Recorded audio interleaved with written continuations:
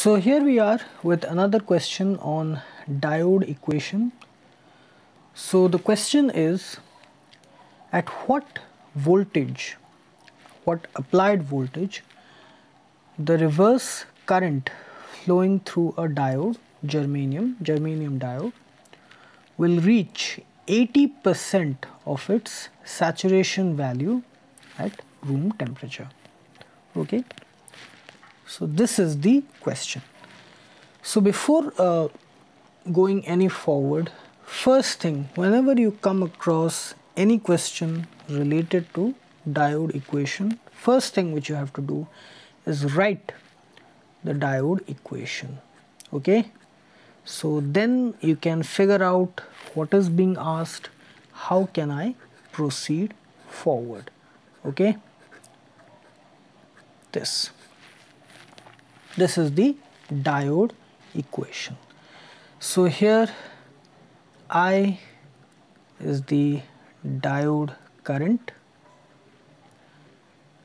I0 is the reverse saturation current, V is the applied voltage across the diode,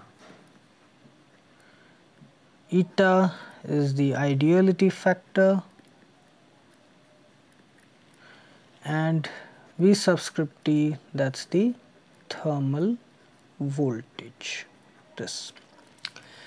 These are the specific things which are involved in the diode equation. Now it has been given that the diode is germanium, so here the ideality factor will be equal to 1. For germanium it is 1, for silicon it is 2. Then this is the reverse saturation current, and Vt is the thermal voltage, which is taken as 26 millivolt. According to the question, the diode current, okay, the diode reverse current which is flowing, that is equal to 80% of the reverse saturation current, that is 0.8 I0. So this current, in place of I, we will write it as minus 0.8 I0. Why? Because reverse current is being mentioned, reverse current. If it would have been forward current, it would have been plus, but as it is reverse, in place of I, we will have to write minus 0.8 I0, 80% of the reverse saturation current. And it has been asked this, at what applied voltage the reverse current flowing through the diode will be 80% of the saturation value. So here that means minus 0.8 I0 is equal to I0 e to the power V by eta Vt minus 1. Okay, so here that implies 0.8 I0 by I0 is equal to e to the power V by eta Vt minus 1.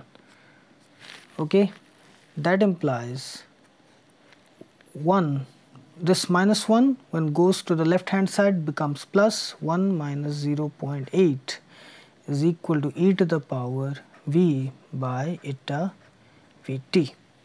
That implies 0.2 is equal to e to the power V by eta Vt. So if we take log to the base e, natural logarithm, on both sides, we will have, okay, both sides ln 0.2 equal to ln e to the power V by eta Vt. That implies this is how much?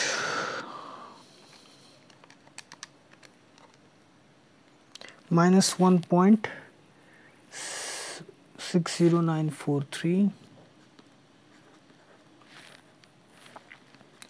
is equal to V by eta Vt, because ln is equal to 1.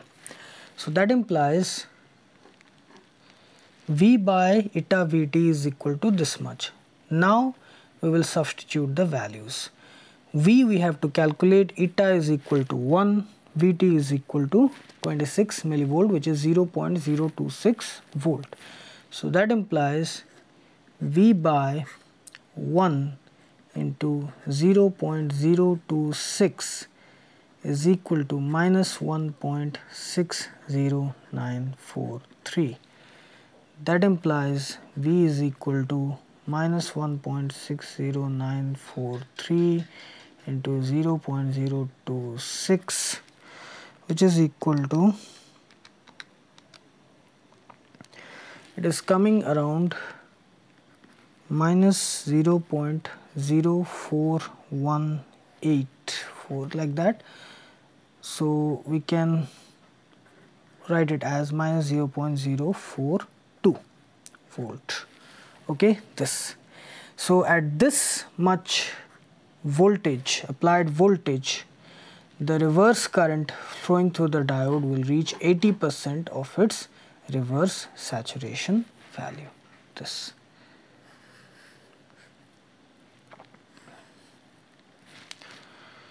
So here the concepts that are important is, first, there has been nothing mentioned about ideality factor.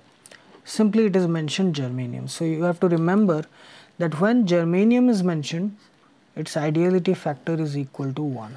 For silicon it is 2. Next, you have to remember that thermal voltage is equal to 26 millivolt. Next is, you have to remember this diode equation, because if you forget it, then you cannot do anything about this question or any diode current related question.